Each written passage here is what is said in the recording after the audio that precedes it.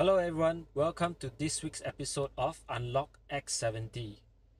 Now, a lot of the owners have modified the front grille to the RS version or the CAT added versions that is quite unique. So one of the major problem was the placement of the front camera. You're no longer able to align it exactly where the original grille is. So there's some minor issue or offset on the 360 camera. Now, not only this is one of the issue that some owners face, but there are owners that resets or upgrade the player faces an issue whereby the stitching of the 360 camera is not really that good.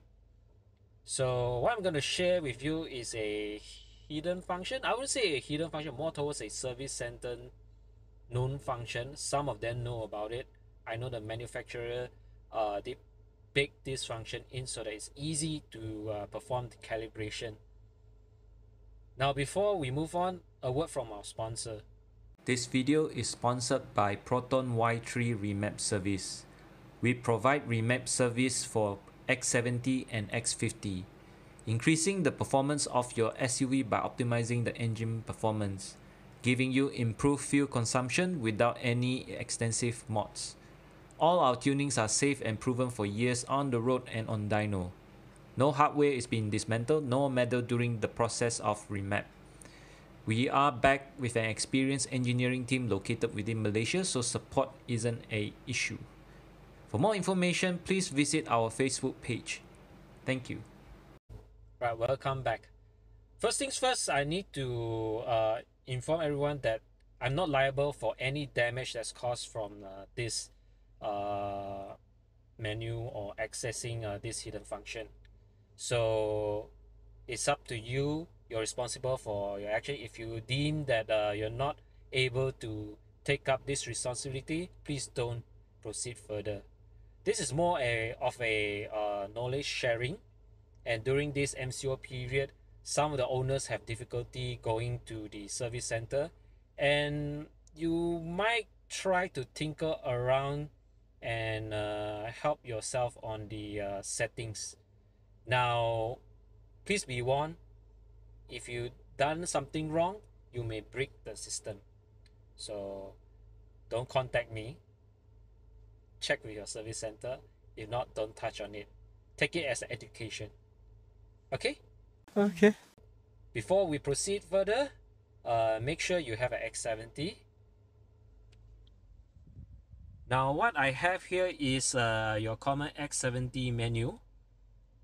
And if I go to my system and settings, yeah, so I have the latest version as everyone else.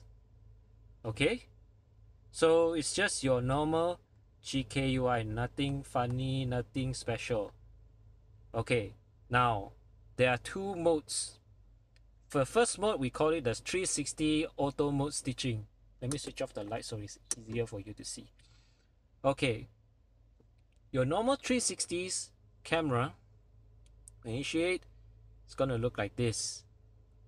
Okay, so they inside the function, you can press the function, there is a reset to factory calibration. Now it has its own setting of 360 camera stitching that's designated for stock. Now if your car has been modified, there are two ways. I would say there's only one way, but I'll show you the first method.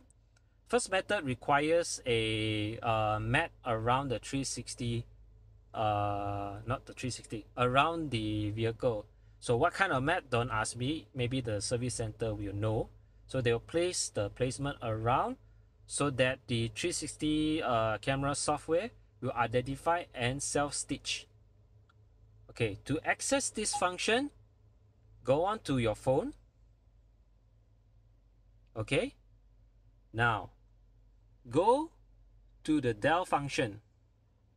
Okay, so the code for it is, let me see if I still remember.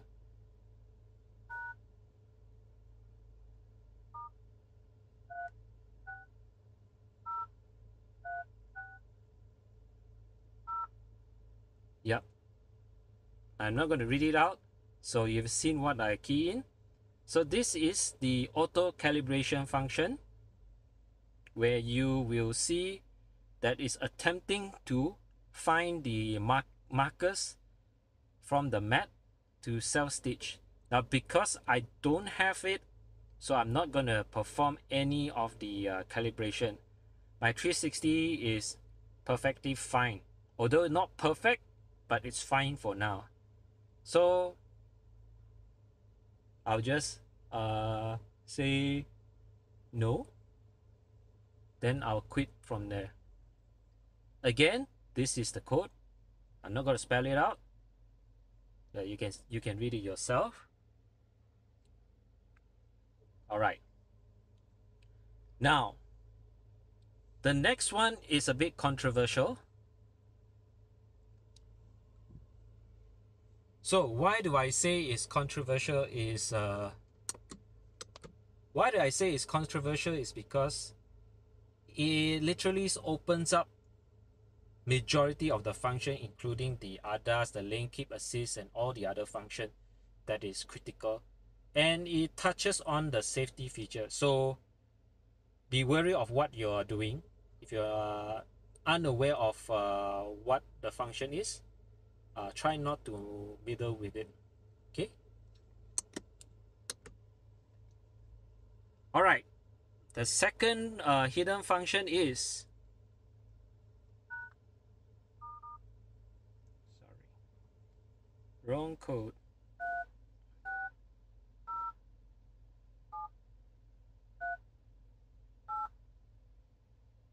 Okay, once you key in, you get to a special graphic user interface.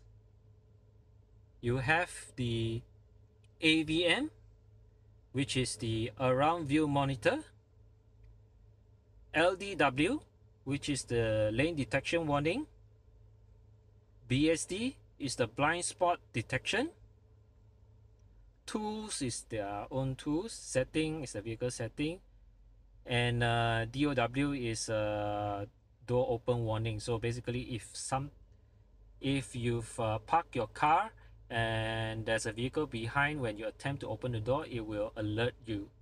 So these are the major functions in the system. So let's quickly go through one of it. I mean each of it. So this is the 360 camera. So once you go in, it's just your normal 360. Okay. If I go back,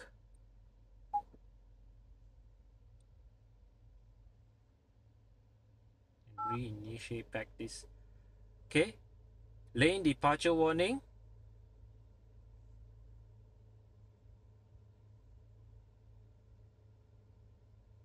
So it looks something like this.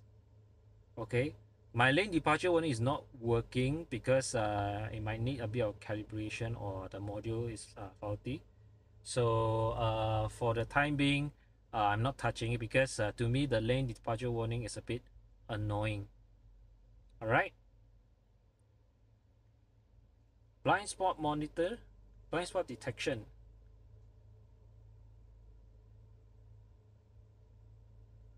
Apparently we can't go in. That's fine. What about oh, it hangs. Never mind, we can still go in.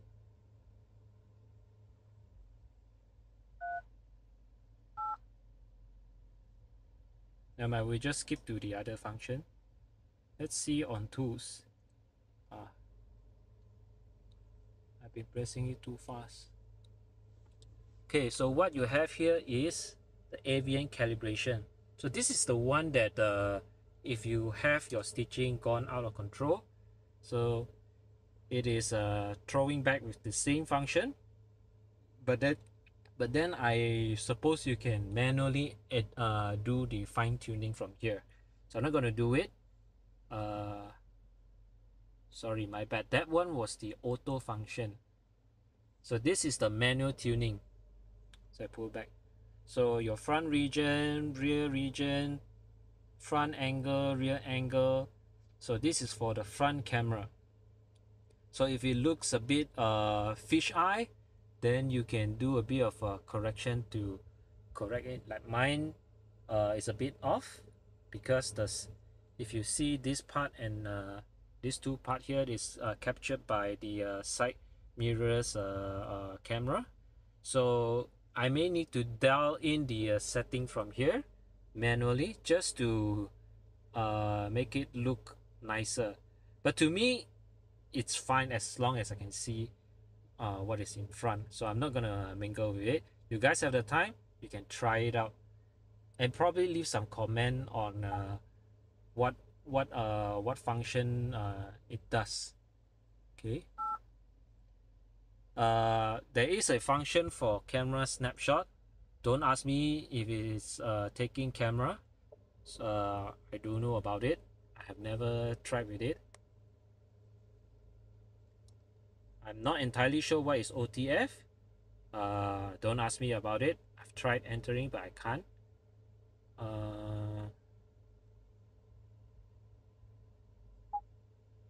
Maybe it's exclusive for certain version. This vehicle doesn't come with it. So system diagnoto, I'm not quite sure what it is, but probably it's a recording. From stock, I believe that it comes with a DVR. That means it's just like your dash cam recorder, but they never activate it. Don't ask me how to activate it. I also don't know. Okay, these are the few hidden functions that I can showcase to you.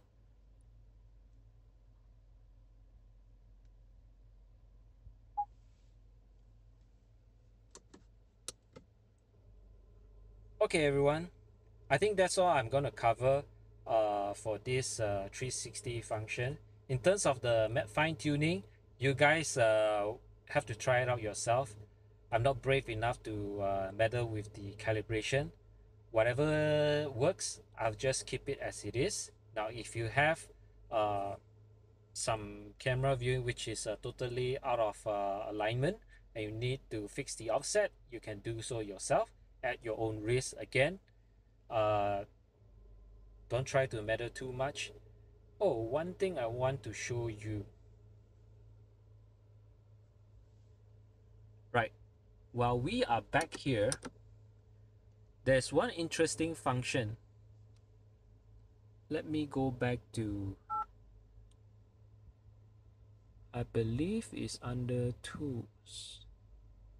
No. Yes, it's under settings. And I think I left out this function, but never mind, let me go through again. Now, there is one unique feature regarding this 360, but unfortunately, you cannot do the changes. So if you see here, sorry for the camera, I'm trying to hold while I record. You can set the speed. That means at what speed it will switch off. But unfortunately, for our ISU, it's already hard-coded at 30. So even if you change the setting here, I'm not sure what's the maximum. Maximum is 45. Even though you set at 45, it will still run at 30 as what the manufacturer has set. Turn light, exit delay, all this, I have not really touched on it. But so far, I believe the manufacturer has hard-coded everything. So even if you make the changes here, they're not gonna do any changes. You can try out on this AVN 3D setting as well. I don't know whether there's any alteration that happens. Okay.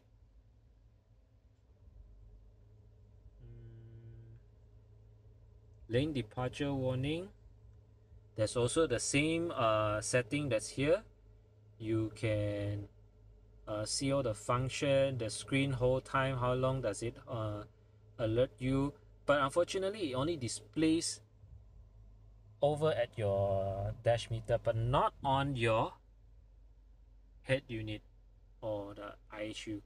So it's supposed to have some warning sound that you can set, and enable at certain speed. So I don't know whether it's already hard coded or you can still change it from here. Now going over to the settings, you can set even more settings over here, but I usually just leave it because I don't have the function running. In fact, I hate it. Doesn't serve much of purpose for me. So debug setting is more on debugging. I think it's for the developer. It's not for us to take the log out lah. Okay. Moving on, we have the next setting, which is blind spot monitoring. So the blind spot monitoring here, equally the same thing. You have the warning hold time and the sound, etc. So whether it's hard coded in the ISU, I don't know. You guys can find out. I just share what it is. All right.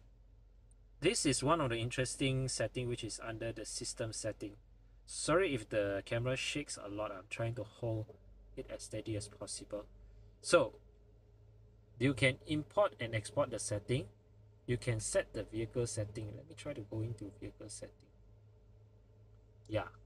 So by right, you can actually change the color to whatever color you want. But unfortunately, in our ISU, it's been hard coded to white color lah, and you can supposedly change to other model, but they only keep it as one model.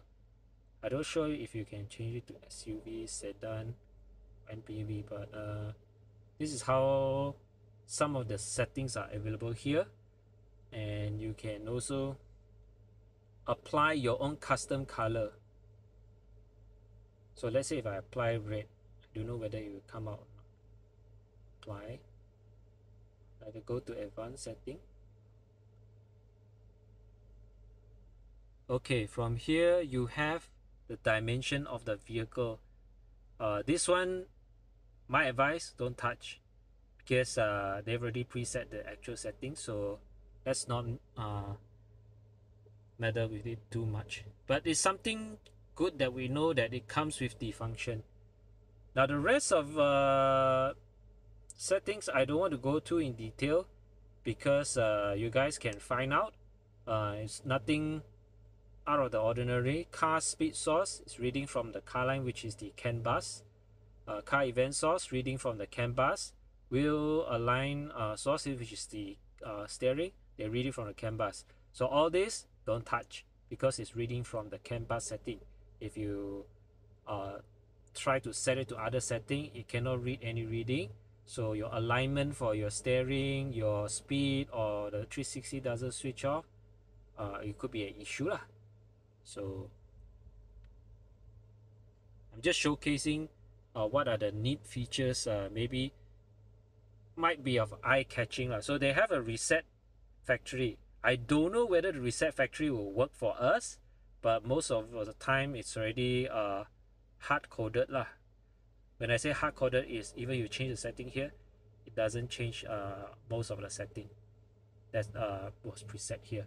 So this is the calibration setting for the camera. Now they have the auto calibration on, so they have the boot to calibrate enable is set off, but the calibration pattern, this is the one. Whether it's checkerboard or whatever pattern, you can select.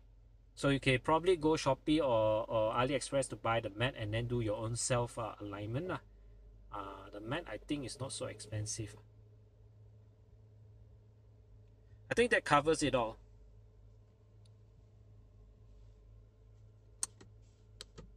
Okay guys, I hope this information is fruitful to everyone.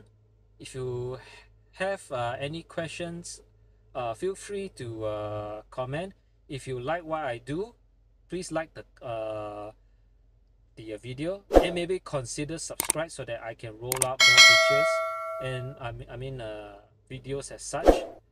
Or if you want me to cover certain topics about X70, please leave your comments, leave the details down at the comment section. I'll try and see whether I can help to do an episode and cover specifically on your question. Alright gang, thank you very much. Stay safe. Have a nice day.